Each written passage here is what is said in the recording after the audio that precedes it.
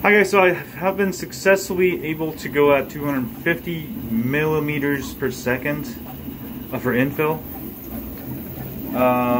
with TPU material, flexible material. This is 95A hardiness.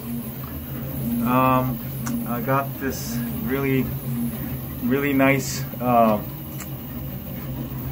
ball bearing spool holder that I've been uploading the last few days.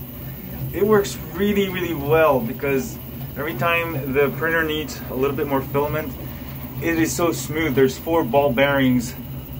I just pull it out and keeps the filament loose. And I believe after this change I was able to go fast and get excellent quality. I'm going as fast as I can on this Prusa MK3S Plus with no other modifications. So all you really need to do is actually, I did loosen the screw.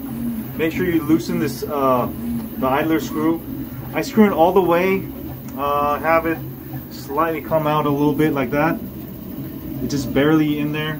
And then also I find using Octoprint helpful, because I have this other printer that doesn't have Octoprint, just printing off SD card. And I was trying to print the same thing and I would keep having trouble. So I guess Octoprint actually does help print a lot better, because obviously it's just sending G-code. So I think Octoprint does improve, especially when you're dealing with TPU. But look at that flawless prints. Look how the filament stays super loose. You can even see. Alright, and then the beauty of the ball bearing.